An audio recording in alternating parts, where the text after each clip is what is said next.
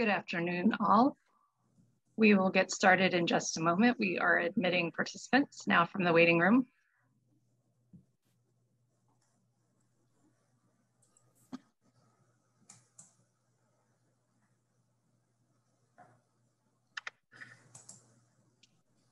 All right, and it looks like we have gotten people coming in and we'll continue to let them in. I want to go ahead and get started by welcoming you all. Good afternoon. My name is Becky Seabrook, and I am the Senior Director of Guest Engagement here at the Health Museum in Houston, Texas. And I am so happy to welcome you all to today's program. This is the first part of our series, Parents, Let's Talk Mental Health with Menninger. Mental health is such an important topic on a regular basis, and after this past year, even more so. So it's an incredibly relevant discussion to be having. And we couldn't be more pleased that we're able to bring this series to you in partnership with the Menninger Clinic here in Houston, Texas.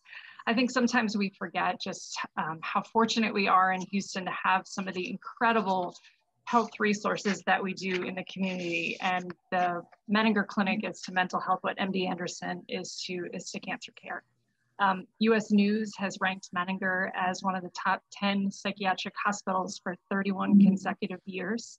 And even though it was founded in Kansas 96 years ago, it has been here in Houston since 2003, working with Baylor College of Medicine in advancing the standard of mental health care through really innovative treatments, research, and training. So we are so excited to be partnering with them on this program. A couple of quick notes before we start. Today's program will begin the conversation with our guests from Menninger, and then we'll follow that with a Q&A. You are welcome at any point to submit questions that you might have. If you go to the bottom of your screen, if you hover over the bottom of your screen over Q&A, you'll see where you can go ahead and submit a question. You are welcome to submit it anonymously if you are more comfortable doing so. And when we get to the Q&A, we'll be going ahead and answering those questions. We will also be recording this session just to make it available as a resource for those that were not able to join us here today. So with that, I think I would love to get started. Today's topic is Beyond COVID, Coping Reentry into Community. It's a topic that's on all of our minds. And this sort of new normal that we have, or we're trying to get back to some sense of normalcy and what that looks like. And to do that, I'm very pleased to welcome Dr. John Stevens. Dr. Stevens, welcome. He's the medical director for outpatient services and admissions and vice president of growth and innovation at the Menninger Clinic. He is a physician and is board certified in adult as well as child and adolescent psychiatry. He came to Menninger in 2015 to relaunch outpatient services at the clinic, and he and his team have built an array of innovative programs to serve patients in the community and even in their own homes. So Dr. Stevens, welcome. Thank you so much for being here today. And at this point, I will turn it over to you to introduce our other guest. Yes, thank you, Becky. Thank you, the Health Museum, and everyone who's made this possible. I'm really looking forward to emceeing this important series to talk about mental health issues, because we're really at a watershed moment in terms of coming out of a year-long pandemic and the effect that has had not only on our general medical health, but our mental health. So I'm very pleased to introduce my friend and colleague, Angela Kareth. Angela is a licensed professional counselor with over 15 years of clinical experience. At Menninger, she's the program manager of our Bel Air location, right off of 610. She specializes in supporting healthy family relationships and working with individuals who are regaining confidence and trying to motivate to achieve their own life goals, as well as addressing stress in a healthy way. Angela and the wonderful team at Bel Air of mental health professionals work with adolescents. Just like to point out that they launched a new after-school program for adolescents to help parents and teens have a place for healing, learning how to cope in this very difficult time, as well as embracing positive changes for the future. So Angela, I'm really looking forward to your talk. Please take it away. Thank you, Dr. Stevens. Just gonna share my screen. Can you all see that? Looks good. Okay, thank you. So I am excited to be here. I appreciate the Health Museum partnering with us at Menninger to talk about a topic that is dear to our hearts, mental health. And I'm glad we have a platform today to promote prevention, strategies for prevention, and continuing to break the silence and stigma of getting mental health care.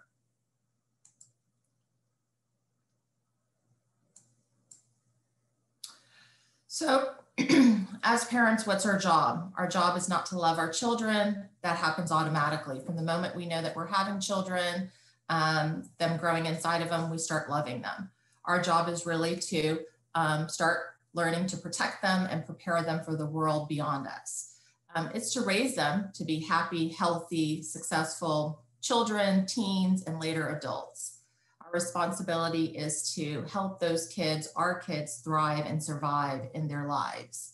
I always say to parents, think about it as they're in driving school with us when we're parenting them, or they're bumpers when you think about a bowling alley. Our job is to guide them as they figure out how to drive in their lives and how they figure out how to roll the balls down the lane. So we actually are there to guide them where they start building some confidences in their own lives.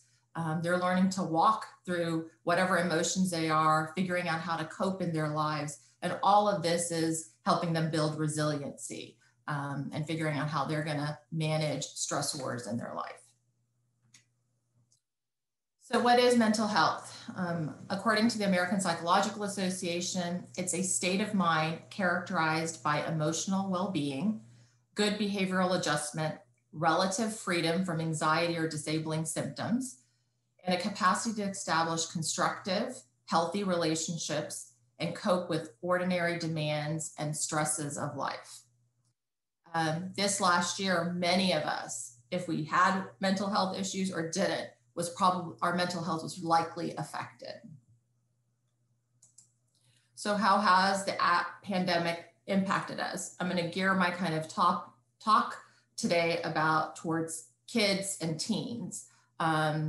So academically, what did we see? We saw kids schooling in their PJs, rolling out of bed a minute before they went online. We then saw kids having a hybrid, going to school and doing things online if there was an outbreak. We saw some kids go back. We saw kids snacking all day. We saw kids eating lunch at 10 o'clock. My 6th grader is eating at 10. So when he comes home, he's starving. Part of that is the schools are figuring out how to have infection control. We saw kids do homework or don't do homework. We saw testing online versus in person. There were open book tests. There were closed book tests. The world and academics looked very different. What we know is virtual learning is probably here to stay.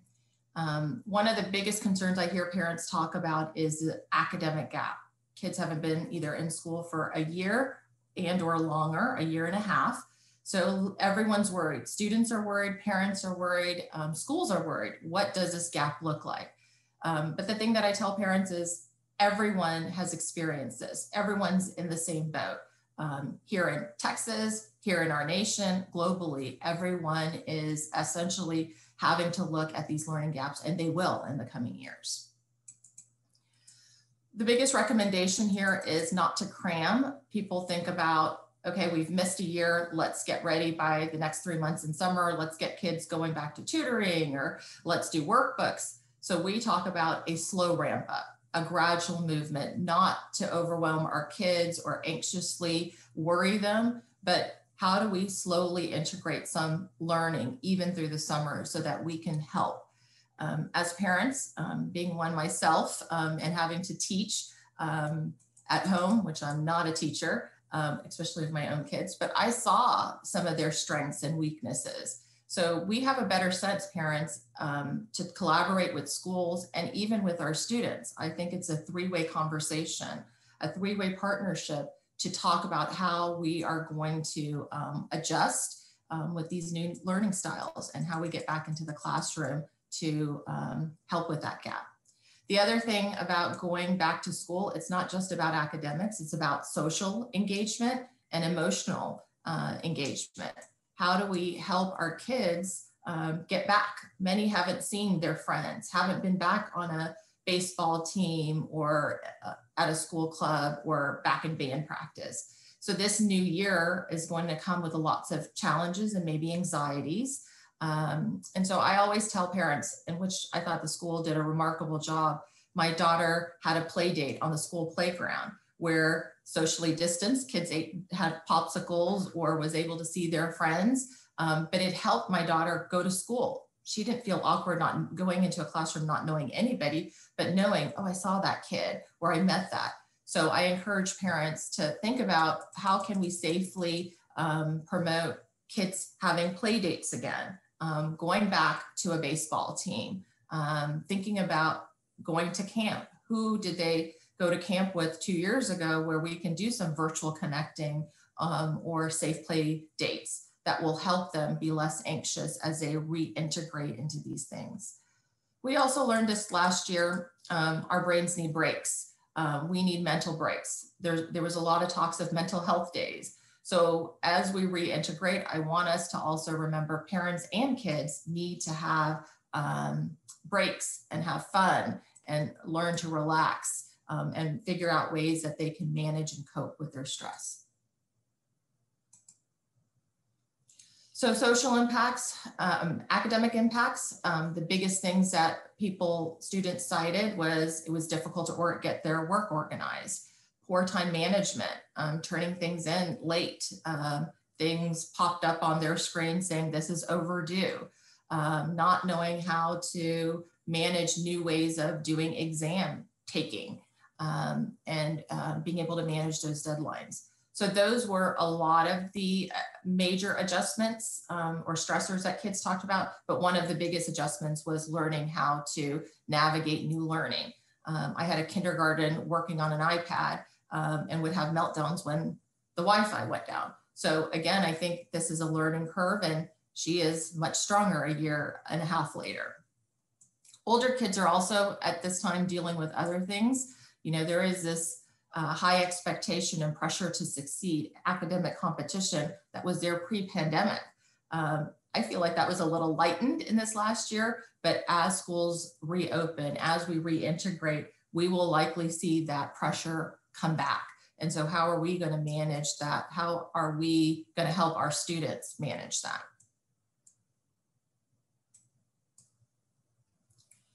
So some social impacts that have happened during this year is changes in routines. Schools look different. Sports look different. Going to church or not going to church, all of that looks very, very different. So our routine is essentially different and there's adjustments to that. There were also major significant life events that happened. We had driveway birthday parties and Zoom holidays. There were graduations that were not in person.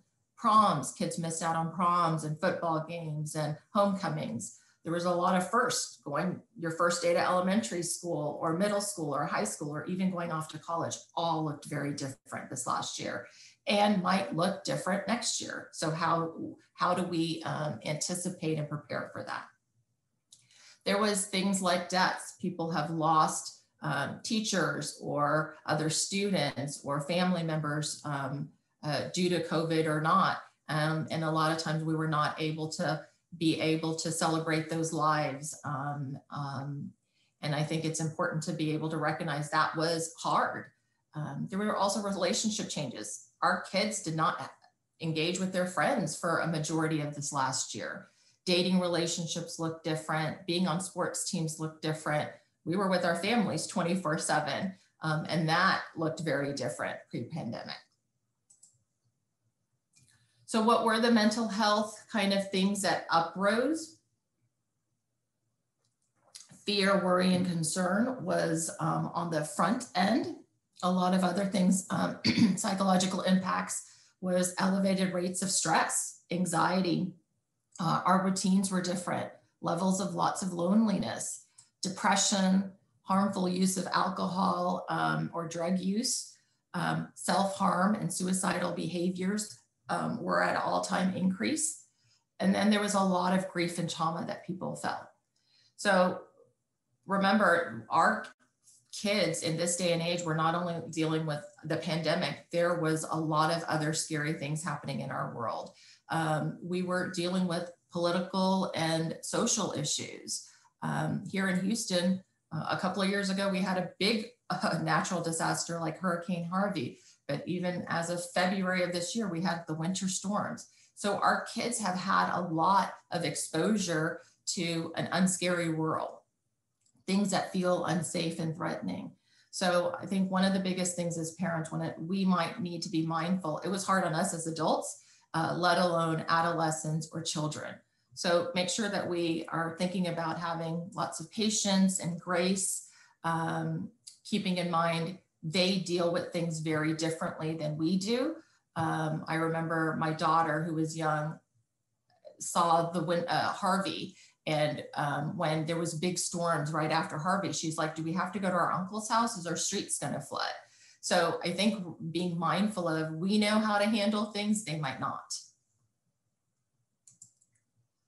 So what are some warning signs? If your child is experiencing some mental health issues, here are some warning signs. Some reoccurring fears. How about if something happens to you? How about if you're not there? How about if grandma gets COVID? Irritability, restlessness, outbursts, being keyed up, feeling sad or low moods, avoiding things that they used to enjoy, used to love baseball, not interested, not wanting to go back to school, avoiding that. Drops in grades. For kids, their job is really to do school. So if we see that they're missing assignments, can't get school, want to avoid, an A/B student slips down to a C/D student, trouble sleeping all the time. We see that they're using substances or increased use in substances, doing risky things like cutting, that their little kids complain a lot of times of stomach aches and headaches. There's a lot of exhaustion, fatigue, physical complaints. So things to keep in mind. So we all get stressed, we all get anxious, we all have down days, we get sad, we get frustrated. Those are all normal. When it feels problematic or out of sorts is when our stress, anxiety, emotions like sadness and frustration and anger don't go away in a couple of days or a couple of weeks, that it's staying longer. And then it prevents us from doing our daily activities, taking care of ourselves, taking showers, going to school, wanting to hang out with friends or being in social groups, a level of lack of enjoyment, things that we enjoy, even foods or restaurants or hanging out with our friends, not enjoying those things. And there is an increased level of avoidance.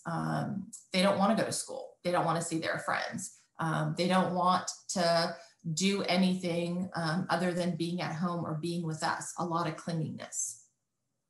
So that's when we might see that there is more of a problem or a bigger problem. So I think it's good to know some coping skills. These are methods that people use to deal with stressful situations.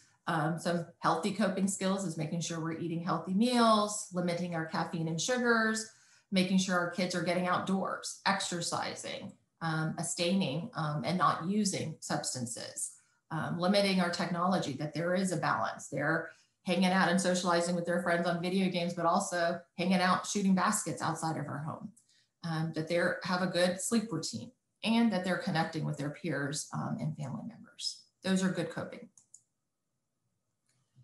Coping strategy is an action and a series of actions or a thought process used in meeting a stressful or unpleasant situation.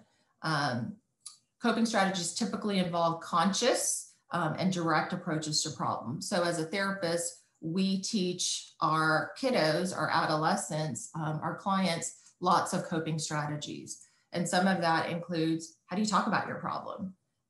When you do get anxious or stressed out or angry, what are some skills that you can implement? Deep breathing. If you're anxious, saying out loud, I can handle this. Muscle tensions, clenching our hands and releasing it, meditation and mindfulness, breaking down big tasks into manageable chunks, teaching skills like conflict and problem solving skills, visualizing. A lot of times with kids, we talk about, okay, what would it be like going back to school? What are you worried about? What if Susie doesn't talk to you? What could you do? What could you say? Kind of helping them through those things is a really good strategy.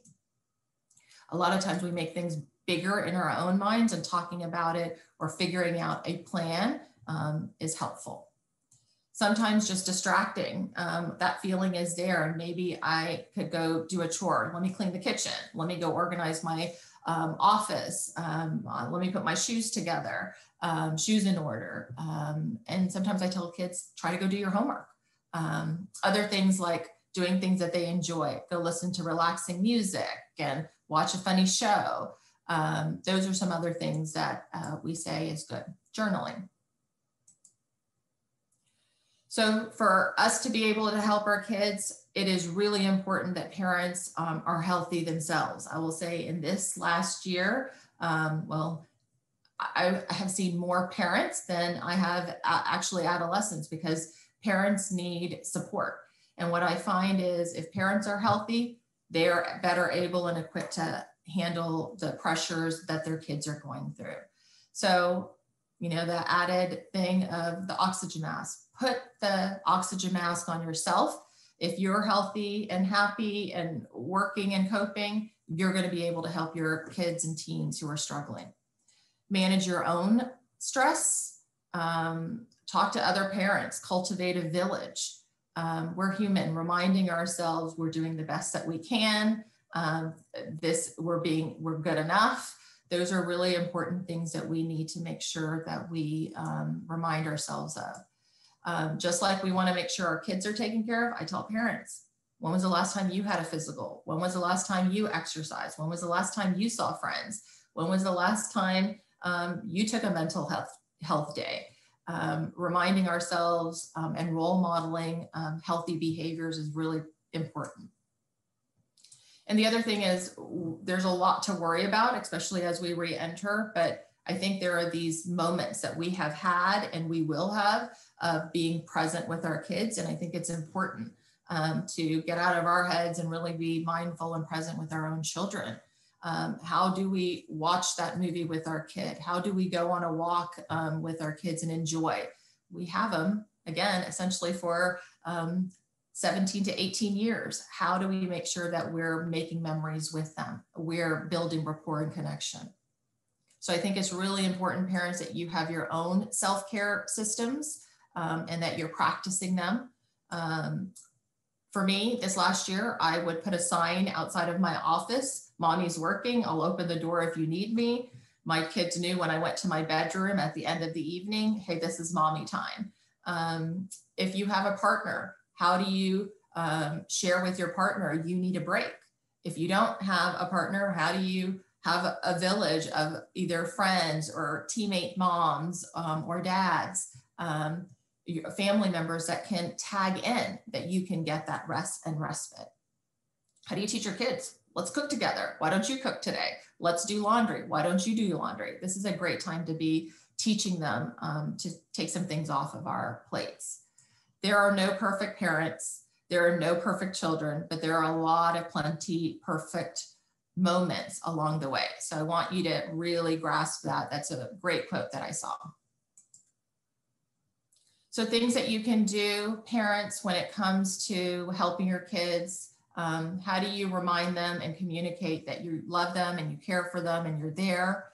When they get overwhelmed or stressed, knowing that, hey, you're an ally, or making sure that they know grandma is, other adults are, school counselors are. If they are struggling to manage their stress, teaching them the skills. And advocating, would you like to go see a therapist? Would it be helpful to have additional tutoring? Helping monitor electronic use or social media, the news, those are other things. There's a lot of stuff out there. If they have questions, I think it's important for us to give them the correct information. Encourage them to be physical, get physical activity, get nutrition, sleep. That's all really, really important. And the biggest thing I think is celebrate small steps in the right direction. I will give my patients virtual high fives. I say, oh my God, I'm doing a virtual backflip in my head. That's so awesome. They need to hear us encourage them and show them that we are there to support them.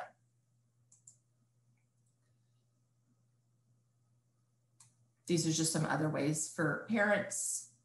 One of the biggest things I tell parents, remember, we're scaffolds. The child is the building. We are their framework. We're there to protect them as they rise, and to think about how are we structuring, supporting them? How do we create structure for them and consistency?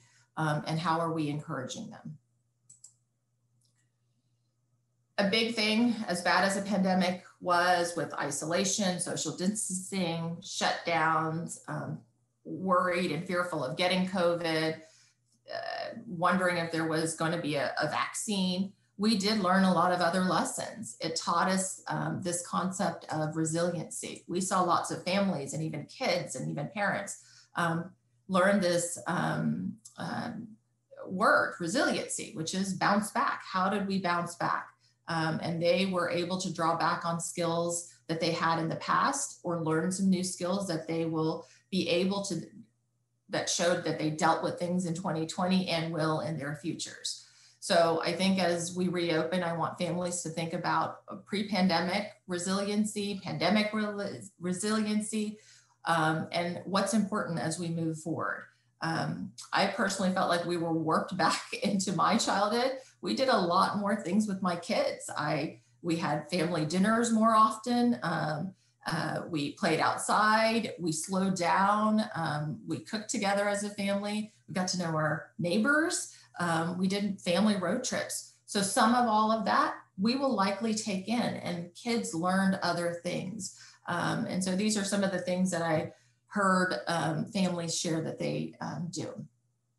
And I think these are things that we need to consider as we reopen.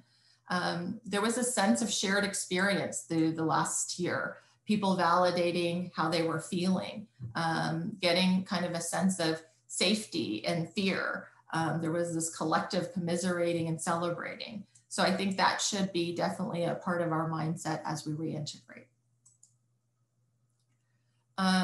What I love is that there is much more. Pandemic brought the topic of mental health to the forefront, from being something that was silenced or a stigma. I am seeing all over social media, all over the news, in any magazine or article that you open, people are talking about it and recognizing mental health. It doesn't matter who you are, what you look like, how much money you have in the bank account, what your cultural background. Mental health affects, can affect anyone and everyone. And the cool thing is, I have parents calling my office and saying, my son has asked me to set up an appointment with a therapist. So this is being talked about in schools, or this is a good thing about social media, that they might see people getting help. And I think we need to continue encouraging that. There's a high percent of individuals with diagnosable mental health disorders. And the biggest thing here is there's help out there, there's treatment. So I think we should be much more open to accessing help and getting the help that we need. This is if you do need more help, and talking to your kiddos, what is the help that we need? It might just be school related, and we might need an academic coach or a tutor, therapies from a family counselor to going to group therapy, where you have therapy with peers your own age, individual one-on-one, where you do talk therapy, but also learn some skills, how to manage your emotions. And then there's medication if that's needed. So I suggest, there's a lot of help out there, and kind of trying to find the right one might be daunting, but there's lots of ways to do that. And it might take a little bit of legwork and research. So as I wrap up, parents, I want you to think about three things. I call it the 3 C's of parenting, especially as we re-enter. If you don't remember anything from today's talk, I want you to remember these 3 things. Communicate, cultivate, think about cultivating an environment in our homes where feelings and opinions and thinking is allowed. Collaborate with your teens, with your schools, with mental health provider. Think of this as a teamwork approach in raising our children. Listen, give them forced choices, formulate a plan with their buy-in. And finally, care. Create a loving, safe, supportive home and beyond. Let them know that you're there for them, that they have others there for them. And if they're struggling, that we will get them the help that they need. And when they do ask for that help, let's get it for them. These are some resources, and I'll keep that as something that you guys can share. But I am ready for some questions. Well, thank you so much, Angela. It was wonderful. And I wanted that slide deck because I want to steal some. I love the Jeopardy-like screens for some of those tips to have that as a cheat sheet when parents are asking me the same kind of questions. I wrote several questions down that I wanted to ask you, and I knew what the topic was. And I think it's a sign of a great talk that you kind of answered most of them along the way. But luckily, our audience has a couple of questions that I didn't think of. So I'm going to start there. I hope Becky won't mind me going out of order and looking at some of these questions. And the first is from an anonymous person. It says, as a parent, I'm trying to figure out how to manage differences in opinion on masks and vaccines with people we're interacting with. How do we help our kids navigate this? You know, the guidance has shifted, and there's been a lot of controversy, unfortunately, sometimes political controversy about masks and that with kids. Without getting into maybe specifics, how do you help families understand that and negotiate that conflict, especially now? You know, there's some good news on the horizon. Yesterday, one of the vaccines was approved down to 12 years old. That still leaves a lot of children not able to get vaccinations. But when I've had many parents ask me, you know, they want to increase socialization, but what about around families where a child is not wearing a mask, or some families that are very strict about that? I don't know if you've had that in your office, and maybe what is some of the advice you'd give them about managing that differences in whether or not to get a vaccine, whether or not to wear a mask in, let's say, an outdoor environment, et cetera? So I think it's based on some of our own research, what is coming out. And I think what's fortunate or unfortunate is it's changing. So knowing that we can only make the best decisions with the information that we have right now. I also know that it's very important to feel comfortable, right? And what's going to give you that comfortability? If you have a trusted relationship with a doc, your pediatrician, how do you get the facts from a medical provider to make your own informed decision?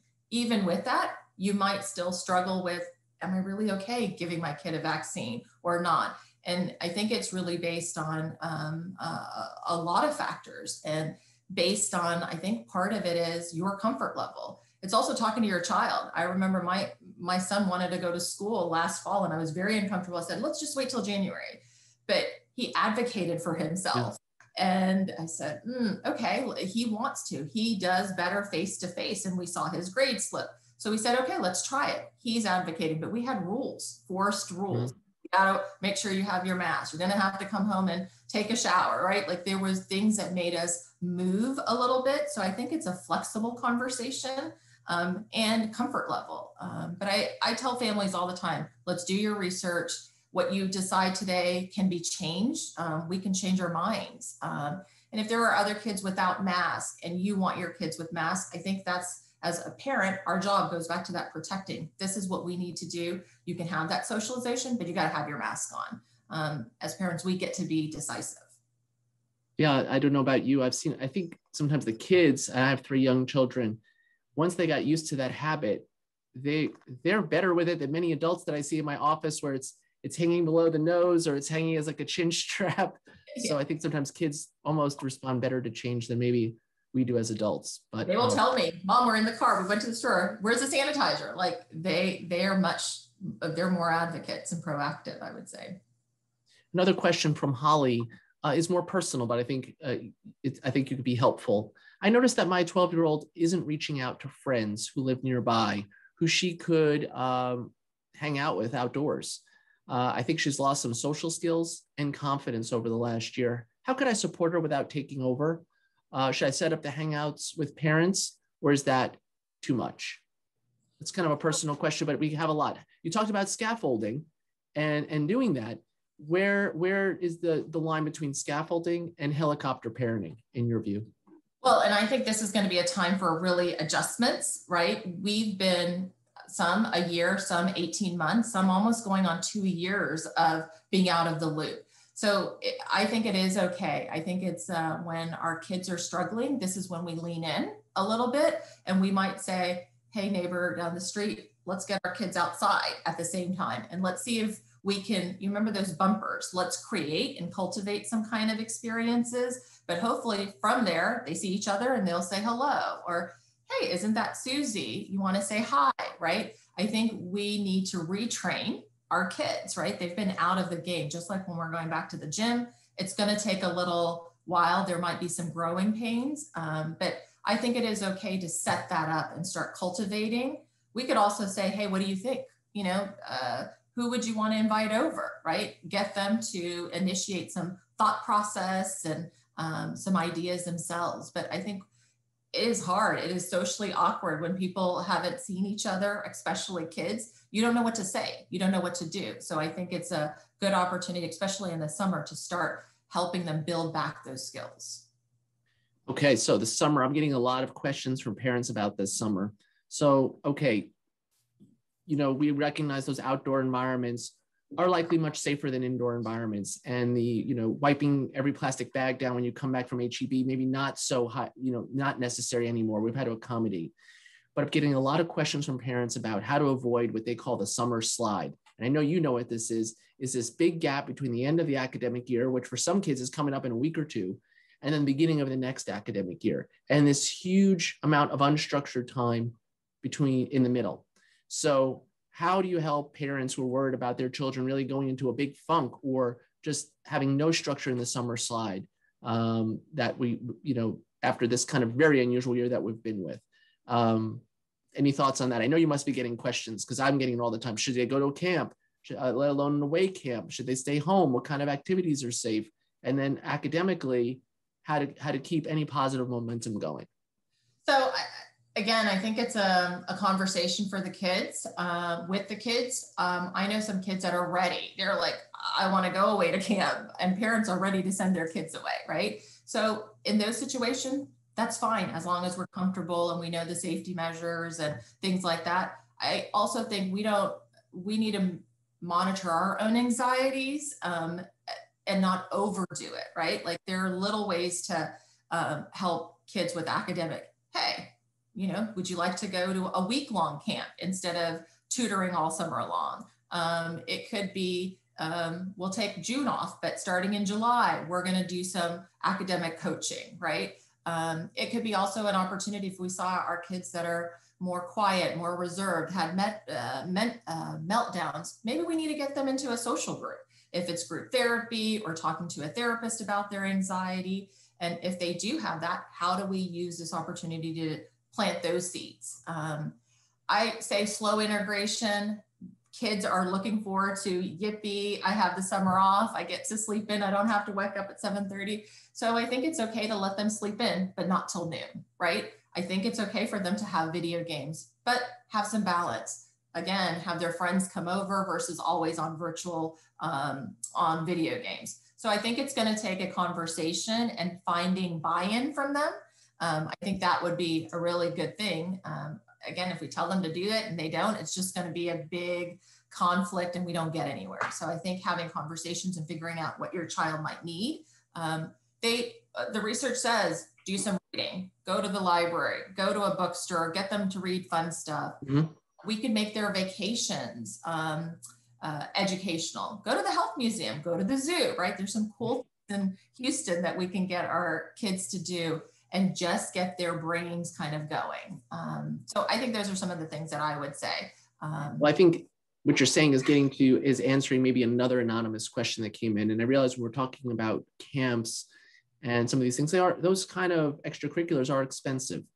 And along with the health toll of COVID, now approaching 600,000 deaths in the United States, we're talking about the mental health toll that I think we are seeing as clinicians, both at Menninger and just seeing with our neighbors and loved ones. But someone writes, TV can be so influential with kids. Disney World is really promoting taking a big family trip. If that isn't financially feasible, what approach can parents take without letting down the kids? Obviously, this question to me reminded me there's been a significant financial toll for many families. There's still 8 million fewer jobs in the United States economy currently today than pre-COVID. Many families have, many jobs have been displaced.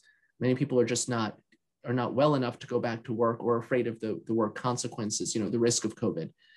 That's a question. If it isn't, I think you're starting to answer it. So I want to get back to that. If it's not financially feasible, and child saying you want to go to Disney World, Disneyland, I think Disneyland just opened at 25%, and you just can't swing it. How do you talk to a child about that so they could hear it? So I think part of it is hearing them, their excitement, right? But also that they might be disappointed. It's okay that you feel like it's unfair, validating their feelings of their disappointment, their upsetness, but being able to say to them, we love you. And we want to get there, right? Giving them some hope of in the future, maybe next year, and not shutting that door down. Is there ways? I know we had, with the pandemic, there was a lot of things that we could do virtually, right? And so I think it's like being able to have a buy-in. Well, let's start doing some research now that we can go next summer, right? What would you want to do next summer? So it doesn't take away from the spirit of what that is.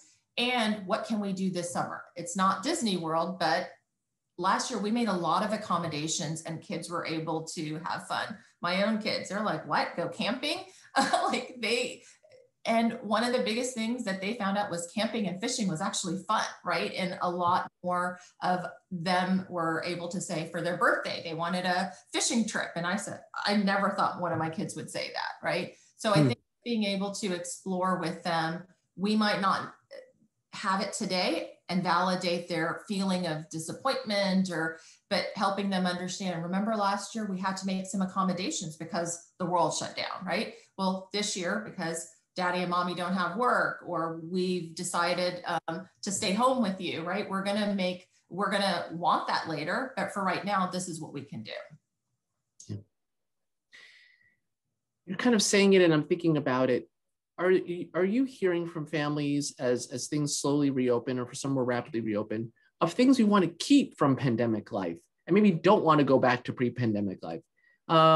Anything that you're hearing frequently or anything that you might consider?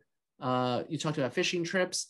I myself have been to the Galveston Pier a couple of times. Didn't think I would ever be doing that, putting, dead fish on a hook, but there I was to try to be my kids wanted to do that. It felt safe. It was outdoors. Anything other than fishing that you could think of that will be something we want to keep from pandemic life? I have a lot of families, even my own, will say, I want to keep Taco Tuesday, right? Like if it's meals, supper Sundays, right? Like having some fun things like that. They have been Zooming with extended family. So we've talked about how do you continue that, or think about incorporating a road trip to go see a family member or a cousin that they've been Zooming with but haven't seen in person. So I think there are lots of things like that. I think the kids in my neighborhood, the boys like to play basketball or stick baseball in the streets. My daughter and her friends down the street are now biking together, right? And parents are coming out more regularly just to watch their kids and connect. And I think those are some things that we want to keep. I think people going out and hiking and doing nature walks and thinking about when they're making trips this year, they're including those things. So I think there's, I think it's a good thing to be mindful and think about. And you might ask your kids, what'd you like? What'd you enjoy? And my daughter will say, I like doing chalk art on the driveway, right? And my son might have something else. My husband might have something else. So I think it's collectively asking your family, what would you like to keep?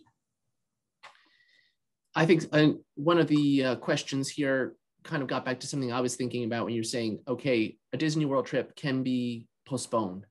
But there is also, and I'll read the question, then I'll kind of put my 2 cents. I feel like there's a lot of emphasis on finding silver linings and resiliency.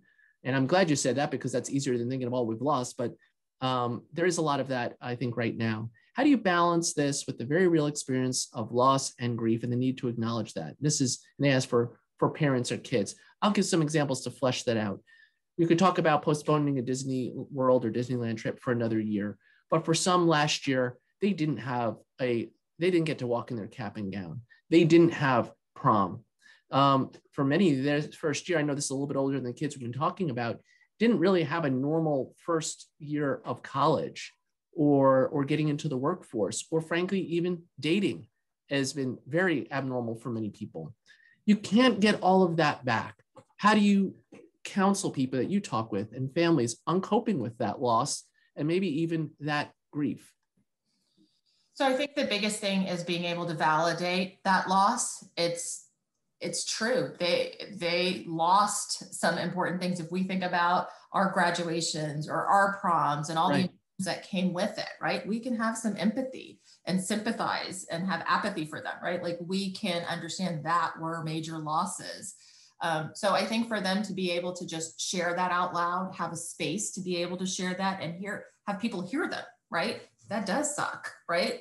I know with my adolescents or young adults that were graduating, that were huge things. And we might have talked about it for weeks on end. And I have parents saying, when are they going to get over it, right? When are they going to get over it? But I think it's being able to say, they got to get over it when they're ready to get over it, right? Mm-hmm. And us being pushy on that and being dismissive doesn't help. Being able to create a space, letting them feel heard will help in the healing process. So validating their feelings, encouraging them to figure out, maybe there are ways you're not going to be able to have the big graduation, but maybe we can have a small graduation. What were the ways that we were able to celebrate you and your accomplishments? It's not just about the pretty dress, but about the occasion, about you getting a driver's license. And I saw daughters get dressed up and dads do dances in their living rooms. It wasn't the same, but the kids felt, you hear me, you see me. And they had family members do graduations in the backyard. So we will never be able to give them that occasion, but there are ways to help that kind of landing soft. Yeah, I wonder if, not to be Pollyanna-ish, but whether this will be a defining for young people, a defining kind of event in their life. My grandmother's 102 years old, and I still feel like the Depression and World War II for her was defining. And she loves being part of the greatest generation. Now that was a lot longer than even COVID, and for some, maybe had more deprivation. At least that's the way she says it. But it really defined who she was as an individual. I think we've seen that. I've seen patients along the years, the Vietnam War, September 11th, and Iraq and Afghanistan war. I wonder for this generation, whether COVID could be something that would be defining, but hopefully in a positive way. For my grandmother, it definitely was, but it influenced the way she interacted with the world and certainly with money and material things. I just wonder if there will be a similar consequence for this generation. Not a question, more of a comment. I want to get to a couple more questions because I think we're running out of time. And there's some really good questions. Thank you, everyone. Another personal question from Anonymous. I found that I need a lot more downtime and alone time to manage my own stress. And that's translated into more screen time for the kids. And I feel torn about this. I'm probably not alone and I'm conflicted. Suggestions welcome. I could have written that one too. I didn't, but I feel the same. The screen time, when you can't necessarily, certainly earlier in the pandemic, when going outside didn't feel as safe to just play basketball, seemed to increase for a lot of kids. But you talk about self-care for parents. How do you balance those? I can empathize with that question myself, right? Being a mental health professional, many of us can. And I think there is a lot of research about this new word, languish, right? We've been in this giving. As parents, we're in, I want to say, service field, right? Like we are always giving to our kids. If we're working, we're giving to our jobs, to our spouses, right? So I think it's, again, we have to be able to do the best, give ourselves permission to say we're doing the best that we can. So I've learned, and this is really hard for even me, to put that sign out there that have taught my kids, hey, mommy needs a break too, right? I will say, I'll tag my husband and say, I'm going for a walk, you got the kids, right? I think it's being able to say, if we give them an extra 30 minutes of screen time because we need to go read a book or go watch our own shows, that is okay. We're in a place that we need to figure out how we're going to survive and thrive. And a lot of times I find when we take that mental health day, or when our kids are in school and we take a half day for ourselves, we find the energies that we will get back to being better parents to our kids. So reminding yourself, and when you feel guilty, I think that's the word I hear lots of parents say, I feel guilty, this is so bad, they're back on their screens. I think being able to say, okay, and they're not on their screens and you're with them and you're really checked out or you're screaming, and how is that going to help, right? Like, you're going to be feeling guilty for not being a good parent in that situation. So I think being able to give yourself permission and finding what works for you. But we need respite. I would tell you that over and over again. I tell parents all the time, find your place of re-energy. Well, Becky, if I could have one more question for Angela. She's such a wonderful therapist, counselor, really couples therapist, family therapist. You do it all, Angela. How does a parent out listening today or listening in the future on the Readcast, how do they know they need to meet with someone like you, that the child needs professional help? And how do they access that? Someone already asked, can you please put that resources slide up again? We'll have this as a tape so you could go look at that. If there's other ways to share that. But how do you know, again, if a child, there's a red flag and needs mental help, professional help? A lot of times the kiddos are telling us themselves, and we might feel awkward or uncomfortable, but if they're saying they want help, get them help, right? It's pretty easy and simple. People ask all the time, where do I get help? It's very daunting. There's a big stigma. Talking to your pediatrician, talking to your school counselor, talking to your church minister. These are places where we get referrals. People are saying, I heard about you through my church. I heard about you through my youth minister, my baseball coach, right? The word is getting around, and a lot of times therapy is such a personal relationship. You have to figure out, does the therapist work with children? Is this really about a kid issue, or am I exhausted and need my own therapy? So kind of the way that we work at Bel Air is, even if you call about your kids, we don't just take you, the child, we take the entire family system. And we try to help everyone in the family that is, whoever's struggling, how to support that person that's struggling. If you're struggling, giving you the skills and giving psychoeducation. How do I help my child? And part of that includes, you might need your own therapy. What's a good route? Does my kid need medicine? Does he need testing? Does he need a tutor? But finding a professional that works with children and asking around. There are lots of places in Houston. Houston in the last 20 years has boomed to have lots of resources, which is a good problem to have. And then finding them, reaching out to professionals and say, can I chat with you for 5 or 10 minutes? Can I, ask you a few questions? This is what's going on. What do you think? And I've turned away people and said, your kid doesn't need therapy. They need an academic coach, or hey, have you tried these few coping strategies yourselves, and come back in a month if things don't get better. Well, Karina helped us out by saying there is a free warm line in Houston so parents can find mental health providers at the Houston Hope line at 832-831-7337. Thank you, Karina, for saying that. I just want to thank you, Angela. What a way to kick off this series. I'm really excited about it.